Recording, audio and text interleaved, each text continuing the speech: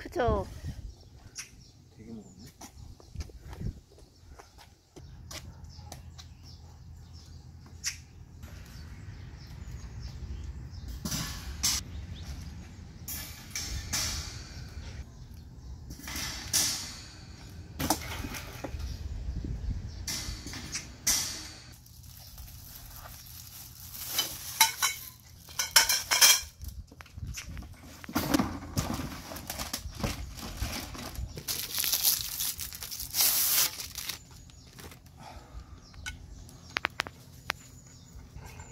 저거 날아가겠다.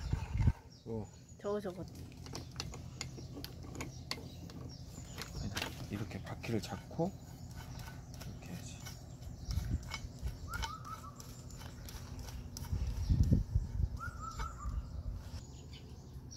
바퀴를 할 거야? 응.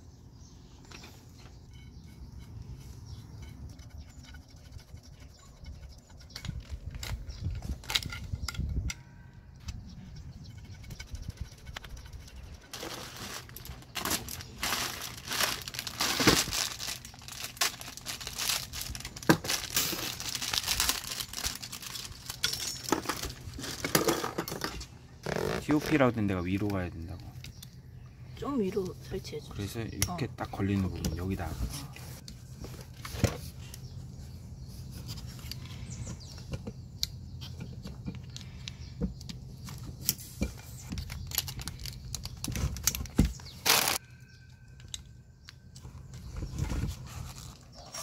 방향을 잘해야 돼. 방향을 반대로 하면 안 돼.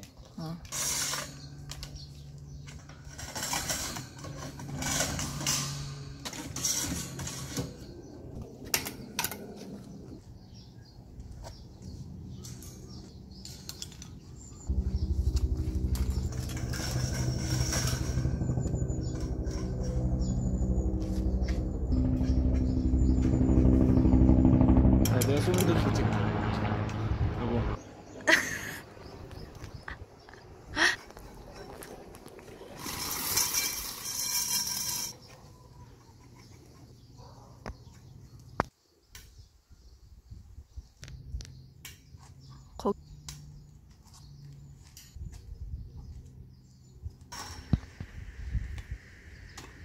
뭐 위로 빼려면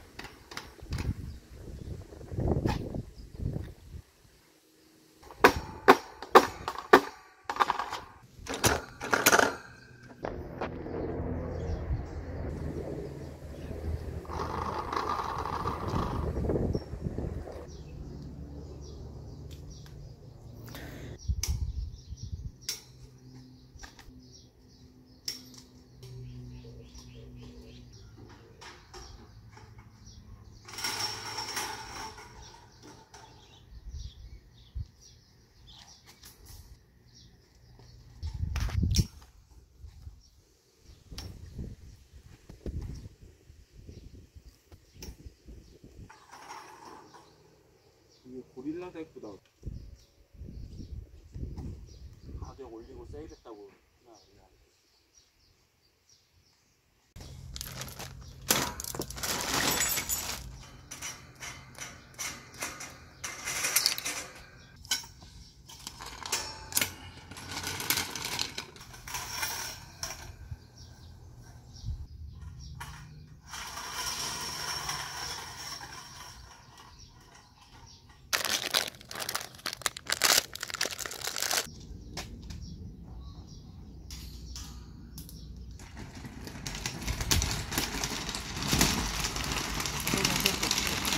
어?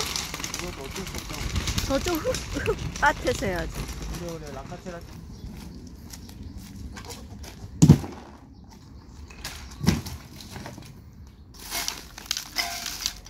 여보, 손님 온다.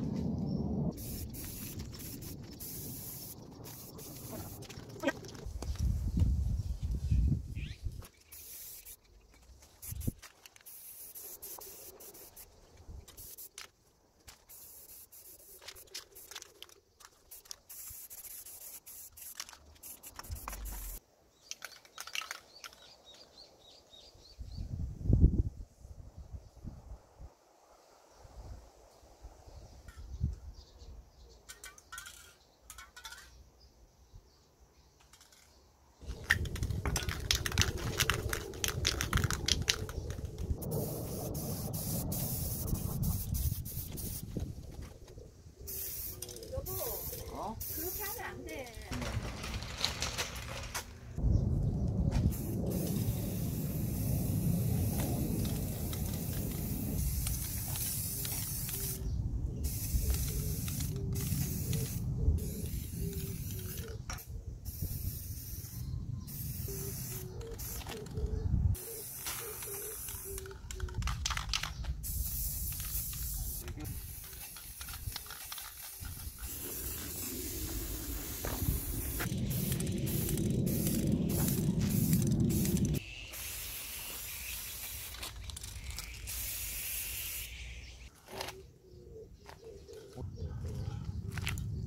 이거를 다 칠해주면 좋긴 해. 왜냐면 얘가 세잖아. 얘 코팅할 거라 하거든. 그러니까. 페인트 같은 거. 지금 너무 낭비야. 이거 다 구멍 숭숭 새가지고 칠하는 건 얼마 되지도 않는데. 잠깐 말려.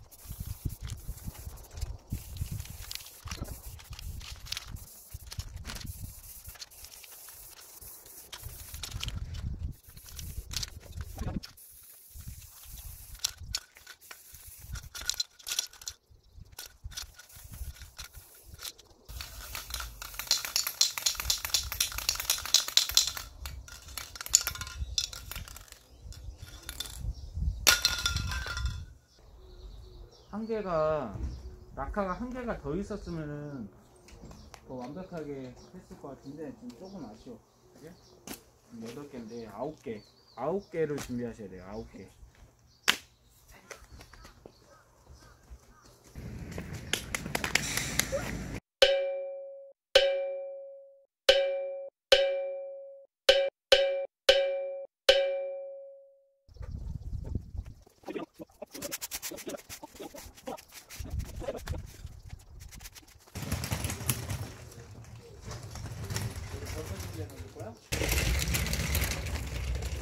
이거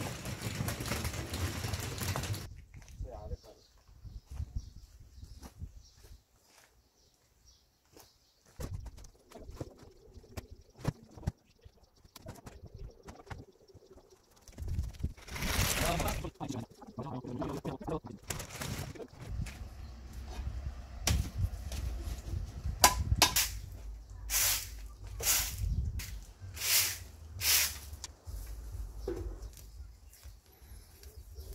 여보 이제 다 했지 이제 오늘 일. 아니, 아직도 남았어? 하나만 더 해줘. 저기 우리 집의 유일한 스탠다드 장미채를 해 잘 받는 여기에다 갖다 놓자. 그래? 좀 무겁긴 한데. 그러면 내가 술에 가져올게. 자기하고 나하고 둘이 해야 돼. 엄청 무겁잖아. 손님 온다. 뭐야 누구 와? 손님. 일꾼 오네. 어서 오세요. 때마침 일꾼이 왔네. 때마침 일꾼이 왔어. 이리 와. 커피 마시러 오셨는데. 별로 안 무거워.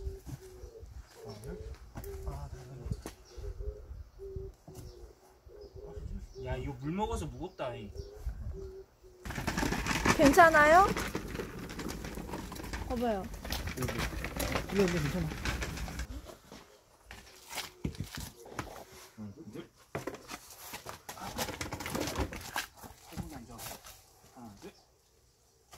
그쪽으로 됐어요. 됐어요. 됐어?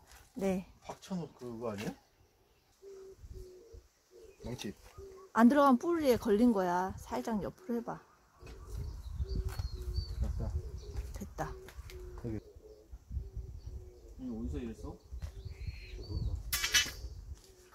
스탠다드 장미 꽃봉오리도 엄청 많이 폈다. 오야 꽃 엄청 노란색? 예쁘겠다 이거. 빨간색? 얘는 응? 여보 이 꽃 엄청 화려하게 써 나중에. 네. 지금 꽃봉오리 많이 펴가지고. 네. 이거 형수 키운 거예요? 네. 키운 거예요? 어제 그저께 선반을 설치하고 이렇게 식물을 배치를 했고요.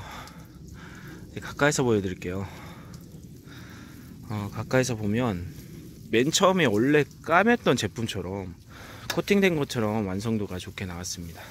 이렇게 검은색 제품을 판매하기도 하지만 여의치 않을 때는 이렇게 직접 칠하는 것도 괜찮을 것 같아요. 야외에 우리는 계속 놀 거기 때문에 어떤 코팅 효과도 더 있으면서 좀 더 세밀하게 칠하면은 녹 방지에도 도움이 되는 그런 방법이라고 말씀드리고 싶습니다. 제 아내가 만족스럽게 사용을 하고 있으니까 저도 좋고요. 손님들도 이렇게 보시고 이렇게 노니까 깔끔하고 좋다고 이렇게 말씀하시네요. 네, 여러분들도 기회가 되면 해보셨으면 좋겠습니다. 그러면 오늘의 영상은 여기까지 하고요. 또 오늘도 행복한 하루 되시길 바랍니다.